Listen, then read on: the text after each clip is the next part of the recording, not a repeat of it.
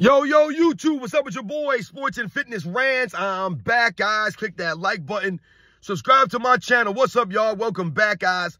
Welcome back, man. Got another great video for you guys today. As usual, you guys know the deal on this channel. It's all about setting the record straight, stopping the lies, stopping the narratives. And in this video, man, I want to do a brief video, and I want to talk about Dennis Rodman real quick in this video. I was watching the 1996 Eastern Conference Finals with the Orlando Magic versus Chicago Bulls. And I was watching, I was observing Dennis Rodman and how, how he really was able to frustrate Shaquille O'Neal and just his overall game, man. And, what I really respected and what I always really appreciated about Dennis Rodman and how he used hustle and grit, to become a legend, man, essentially. That's what it was. It was just hard work for Dennis Rodman. Like I said, out there hustling. And I want to talk briefly in this video about Dennis Rodman and his hustle and how he used this kind of stuff to become an NBA legend, man.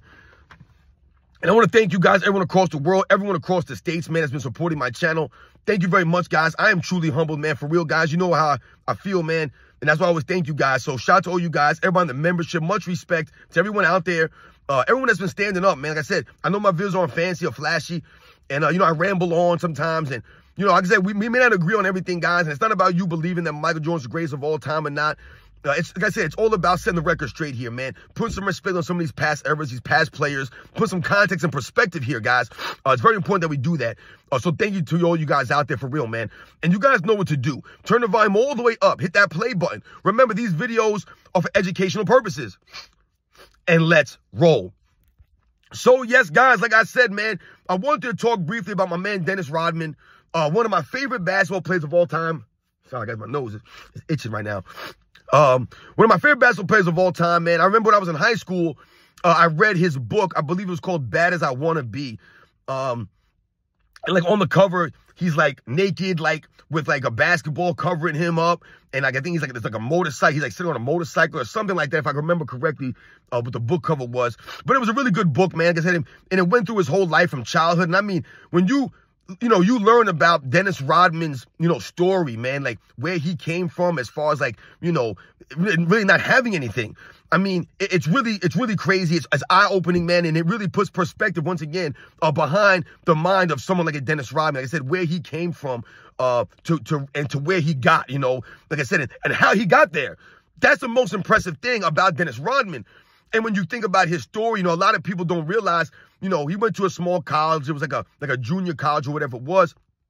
And, Dennis Rodman was averaging, I believe, over 20 points a game for this college. And he had an offensive game. He had a jump shot, an offensive game that he had. He wasn't just a rebounder or a defensive player, at this time. And, like I said, I was watching the 1996 Eastern Conference Finals last night. And I've been watching, some old games. And I do it from time to time. I go back and I watch some old games. Not for any kind of, research purposes or anything like that, or educational purposes. I do it more for the enjoyment. Like I said, I enjoy watching the golden era of NBA. I enjoy watching a lot of those Chicago Bulls series. Obviously, I enjoy watching Michael Jordan. And like I said, man, I was watching the series. And I believe I was watching, it was Game 4 last night I was watching when they closed it out. And what I noticed with Dennis Rodman is, like I said, when I talk about the hustle, the heart, the grit of Dennis Rodman, we talk about rebounding and we talk about defense, right? One of the things I noticed about Dennis Rodman, in relation to Shaquille O'Neal, who sometimes or oftentimes he was matched up against in that series, is that Dennis Rodman would get down the court faster than Shaquille O'Neal. So from time to time, Dennis Rodman, they get the rebound, the Chicago Bulls, whether it's Dennis Rodman or whoever it is, they get the rebound, they outlet it, and they get down the court. Dennis Rodman would out-hustle Shaquille O'Neal down the court oftentimes, during this series. And they would hit Dennis Rodman for a wide-open layup under the basket because Shaquille O'Neal did not get down. Now, obviously, Shaquille O'Neal is a lot bigger than a Dennis Rodman. You're talking about a 7'1", 7'2", 320-pound, man running up and down the court. That's not something, easy to do. This goes to the greatness of Shaquille O'Neal, his athleticism, especially those early years when he was on Orlando. He was a lot more athletic, because he was a lot more trim. He was leaner.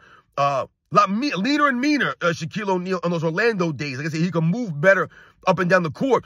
But even in 1996, Dennis Rodman at, 35 years old, I believe, at that time. Shaquille O'Neal was probably 25 years old at that time. You know, maybe 26, somewhere around there. Dennis Rodman was able to get down the court better than Shaq was oftentimes, man. He was able to just get down the court, beat Shaq down to the other block, like I said, and put himself in a position to get an easy basket or get himself in great rebounding position. And that goes to the greatness of Dennis Rodman. That goes to the hustle of Dennis Rodman. The man used hustle. He used his grit, his mental toughness. The mental toughness of Dennis Rodman. It's not just the physical toughness of a Dennis Rodman. When we talk about being a tough individual, it's not about you being able to fight somebody or you being able to beat up people. You know, you could beat 10 guys up at once. That's not what makes you tough. That makes you a good fighter. You're good at fighting. That doesn't make you tough, right? And being physically tough is not the only way you can be tough. You have to be mentally tough as well. And oftentimes, mental toughness is the most important kind of toughness that you need. It's the mental toughness. Listen, bones will break. Your skin will bruise. Right? Muscles and all these things could tear. All that stuff can happen to you. It's the mental fortitude that you have to be able to hold it together, to push through the pain. It's the mental toughness. Pain's going to be there. Right? You ever heard people talk about a pain threshold? How much can you tolerate? It's different for people. Every other person out there is different. People have different pain thresholds. Some people, you know, they can take a lot. It don't even seem to faze them. This is Dennis Rodman, the mental toughness of someone like him that developed from an early age. I told you, had a rough life. And he didn't forget where he came from. And he continued to keep that strong mental all of those years. The problem with a lot of these guys today, they don't have the mental toughness. They forget where they come from. A lot of these guys don't come from anything. They come from, you know, bad areas. Or they don't come from money. Right? Their families struggle to get by. They live check to check. But then all of a sudden, these guys get all this money. They immediately forget everything. They forget where they came from, the struggle that they had to go through, you know, what they went. They forget this stuff. And then they act like they're better than everybody else now. And that they're too good to be compared to these kinds of people. They look down on us, the commoners. It don't make any sense. I never got that sense from a Dennis Rodman. Never forgot where he came from. Always remained humble, Dennis Rodman. Always seemed like a grateful, thankful person, even though there were times that he says crazy things and he does crazy things, and you wonder where the hell he is mentally. You don't even know if he's there sometimes. But you knew one thing for certain about Dennis Rodman, is he was going to go out there and he was going to earn it. He was going to go out there and give the effort. That was part of the reason why Michael Jordan was okay with bringing Dennis Rodman in. That was part of the reason why he supported that decision, even though someone like Scottie Pippen did not want Dennis Rodman. It was Michael Jordan that said, yeah, we can handle him. We need him. We could use him. And he knew that. Why? Because he knew Dennis Rodman was a true professional, a competitor. He was going to go out there and compete, give the effort.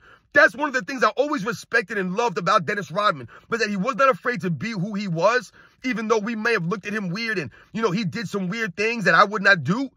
And he says weird things that you don't know what he's talking about. I always respect him for being himself. It's not easy for people to be themselves in society, in the world, especially during those times where people are going to look at you funny. People are going to say things about you. People are going to judge you. Dennis Rodman wasn't afraid to be that and to be that person, to be him. And also the way that he approached the game, the effort he gave, I respected it. Now, yes, the Detroit Pistons, Dennis Rodman, they were a little dirty. We've talked about it on this channel. But I always respected the effort that Dennis Rodman gave, man. He said he was a true professional, man. A true professional. And when I was watching that game, watching the series, the Orlando Magic versus Chicago Bulls, Dennis Rodman, Shaquille O'Neal, and the dynamics there, and I'm watching Dennis Rodman get down the court and beat Shaq down to the block on the opposite end and set himself up for, like I said, either offensive rebounding position or to get an easy basket, man. If you guys didn't notice, or if you guys do notice, during that series against the Orlando Magic, I believe Dennis Rodman averaged like 10 points a game or something like that in that series, which is really unheard of at that time of his career. He never focused on scoring. He was an opportunistic scorer. If he had a wide open layup, right, he had got a good position. Maybe he tipped the ball on an offensive rebound. That was really Dennis Rodman. Yeah, every once in a while, he'd chuck up a weird shot. He'd shoot a three or something like that. He'd do something out of character. That's Dennis Rodman. That was him, man. That was part of what you had to deal with. You had to put up with as a Michael Jordan, as a leader. You have to deal with those kinds of things with Dennis Rodman. But he averaged, I believe, in double figures in that season. If I'm not mistaken, I could be wrong, but I could have sworn I remember Dennis Rodman averaging like 10, 11 points, maybe even 12 points in that series. So these are things I'm alluding to. Dennis Rodman getting easy baskets, beating Shaq down the court, tipping balls in. I mean, out-rebounding Shaquille O'Neal. Even though he's, 3, 4, 5 inches shorter, and like, I don't even know, almost 100 pounds probably lighter than Shaquille O'Neal. You know what I'm saying? Like I said, and at that point of Shaquille O'Neal's career, he was way more athletic than he was when he was in L.A. in the, mid-2000s, let's say. And Dennis Rodman was out there out-hustling guys. That's what he did. We talk about great defensive players, and we're talking about being a great defender. Sometimes people think about steals and blocks, and they'll look at numbers, right? And they'll say, oh, look how many steals this guy averaged. Look how many blocks this guy averaged. And yes, that can give you an indication or an indicator of a person's prowess, their aggression on the defensive end. Yes, that may be true, but that does not tell you the whole story. All right? Just because you average a lot of steals or you were able to accumulate a lot of steals doesn't necessarily, or blocks, doesn't necessarily make you a great defensive player, right? It doesn't make you a great defender. And the opposite is also true, right? You can be a great defensive player and never accumulate blocks and steals at a high volume. So, for example, Dennis Rodman, and I believe my man Rex on the Sunday Live show, he brought this up, and I meant to do a video about this, guys, and basically, say you don't need steals and blocks to be considered a great defensive player. It's not just about the steals and the blocks. Now, yes, great defensive players do oftentimes accumulate steals. They get block shots, and we get all of that, right? The Michael Jordans, the John Stocktons, the Hakeem Olajuwons, right? Some of these guys that were great defensive players, they would accumulate a lot of steals. But there were also many great defenders that did not accumulate any steals or blocks, but they're still great defensive players. And Dennis Rodman was one of those such type players. He didn't accumulate a lot of block shots. He didn't get a lot of steals or create a lot of steals. But what he did was play great, solid position defense on his man. He played great team defense, help defense, and he had a high IQ out there. Right? So Dennis Rodman is an all-time great defensive player, arguably the greatest defender in NBA's history. To me, I told you guys, he's the most versatile defensive player that I've ever seen. I told you, I witnessed him guard Michael Jordan. I saw him guard Larry Bird, Magic Johnson, and do this effectively. He's just not out there guarding them, just standing around and having these guys abuse him. He's being effective. He's making them work. He's making them earn it. I saw him guard Michael Jordan. I saw him guard Karl Malone. I watched him guard Shaquille O'Neal. That's the most versatile defensive player I've ever seen in my life, guys. To guard 1 through 5 effectively when it mattered most. Not during a regular season game or a quarter here or a quarter there. He's doing this in the postseason, in the NBA Finals, against guys like Magic Johnson. This is what he's doing. He's guarding Karl Malone in the NBA Finals. And he's being effective at a high level. That's Dennis Rodman, guys. That's the effort that he gave. And once again, he did not create a lot of steals and blocks, but he's still regarded as one of the greatest defensive players of all time. Because of the way that he approached the game, his rebounding prowess, his mental toughness, his high IQ. These are all the things that Dennis Rodman used to be elite, to be legendary. Arguably the greatest rebounder in the history of the game, and arguably the greatest defensive player in the history of the game. Even though he was undersized oftentimes, especially on the Chicago Bulls in that second three-peat, oftentimes he was undersized, going against guys like Karl Malone, going against guys like Shaquille O'Neal. Right? Going against guys like Alonzo Mourning. Going against these guys. So once again, shout out to Dennis Rodman, the effort that he gave out there on the court, the hustle that he used to become legendary, his mental IQ, studying rebounding. I tell you, he was a true student of the game, man. He studied film, Dennis Rodman. See, people talk about Dennis Rodman sometimes, or they think about some of these professionals back in the 80s and 90s, like these guys were just some idiots out there. Like I said, they act as if they weren't playing basketball until 2010, 2015. They didn't play basketball in the NBA before that. Dennis Rodman, these guys studied film, man. They watched the game. They studied this stuff. I told you, guys used to watch film on Michael Jordan to guard him more effectively, to learn his tendencies, all this stuff. They took pride in these things. Guys like John Stockton, Gerald Wilkins, these guys that people make fun of, like, who are these guys? These guys are true pros, man. They were competitors. They were competitive so much that they studied film on Michael Jordan. Gary Payton, these guys all study film on Michael Jordan to guard him more effectively, to be prepared, to beat him. And that was Dennis Rodman. He studied film on players. He studied film on guys shooting, the way they shot the ball. He watched it go in the air. His instincts, the timing. That's Dennis Rodman, guys. And that's why he's literally a Hall of Famer, one of the all-time great players, right off of hustle, heart. The toughness of Dennis Rodman. And he was a very great athlete, Dennis Rodman. Probably an underrated athlete. His strength is underrated. His core base strength. When I'm watching him go against Shaquille O'Neal, even when you listen to the broadcasters, they're baffled and they're blown away at Dennis Rodman's ability to push Shaq off the block. I mean, these are things I'm alluding to. It's not just about, you guys said, blocking shots or creating steals. It's about Dennis Rodman pushing Shaq away from the block, further out than he wants to be, and holding his position. He's able to do that against a guy that size who outweighs him. That's the toughness, man, and that's the greatness of Dennis Rodman, man. Never backing down. Yes, Dennis Rodman was a head case. Yes, he did some weird things. He says weird things. He's not there mentally. We get all that.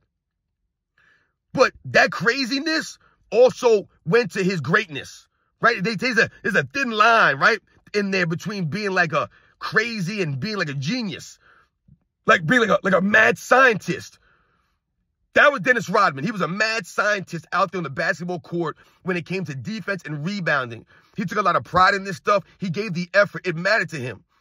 That was his focus, to go out there and dominate on the glass and dominate defensively. That's his mission. And he did it just as great as anyone else in the history of the game, guys. The history of the game. He focused on those aspects of basketball, and he was great at it. People try to downplay Dennis Rodman sometimes, and, they'll say he's a one-dimensional guy. He's not one-dimensional. He rebounds and plays defense. That's two aspects of the game right there. And when you're talking about Dennis Rodman's defense and rebounding, you can't just say, oh, yeah, he plays really good defense and he's a good rebounder. No, Dennis Rodman, like I said, is arguably the greatest rebounder, probably the pound-for-pound, the greatest rebounder. He's up there with guys like Elgin Baylor and Charles Barkley as far as pound-for-pound rebounding prowess. But he's arguably the greatest rebounder of all time. 7 straight rebounding titles. No one's doing that. Not that size. No one's doing this. And he's arguably the greatest defensive player in the history of the game. To me, like I told you, the most versatile defensive player. I don't even think that's an argument. I think Dennis Rodman is easily the most versatile defensive player. LeBron James gets a lot of hype for 1 through 5. He can guard 1 through 5. No. Dennis Rodman could guard 1 through 5 for an entire game effectively at a high level when it matters most. Dennis Rodman could do that. He's the only person I've seen that I've witnessed do this consistently at a high level. Other guys may have been able to do from time to time, the Kevin Garnett's, the Ben Wallace's, some of these guys that have the footwork, the athletic ability, right? The effort, the tenacity on the defensive end. But it's Dennis Rodman, to me, that could do it more effectively at a high level when it matters most. Dennis Rodman, guys. This is what he earned it. All on the effort and the hard work, right? Like I said, studying the game, being a true student of the game, playing with that effort, playing with that love, and being a true competitor. That's what Dennis Rodman was. He competed with people, man. He played mind games with these guys. Mind games with grown men. He was out there mind gaming them, forcing them to be uncomfortable, right? Getting them to focus on him instead of focusing on the game. That's what Dennis Rodman did. That's why Michael Jordan, when Michael Jordan used to go against the bad boy Pistons, if you ever notice, Michael Jordan never let these guys get to him mentally. He didn't let that happen. That's part of his greatness. The mental fortitude, strength of Michael Jordan to deal with those antics, the tactics. So he'll go nose to nose with Dennis Rodman. He'll go nose to nose with Mark Aguirre. He'll go nose to nose and toe to toe with a Bill Lane Beer, right? He'll do these things. He'll stand up for Scottie Pippen and Horace Grant. He was the enforcer. He was the big brother. That was his job, man.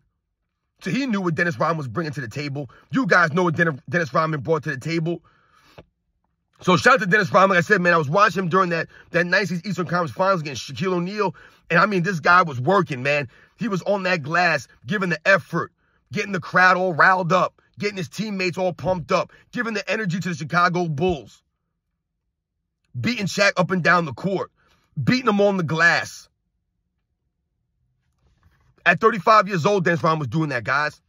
At 35 years old, undersized, out there giving the effort, hustling, making Shaq earn it. Like I said, man, and just like I said, out-muscling, out-hustling guys. You guys know the deal, man. Once again, much respect to Dennis Rodman, man. Shout out to him. He became legendary off his heart, off his hustle, off his grit, man. His personality was, like I said, man, was really unique and one of a kind. And we'll never see anyone like a Dennis Rodman in the NBA, right? Never. You guys know the deal, man. I'll catch you guys on the next one.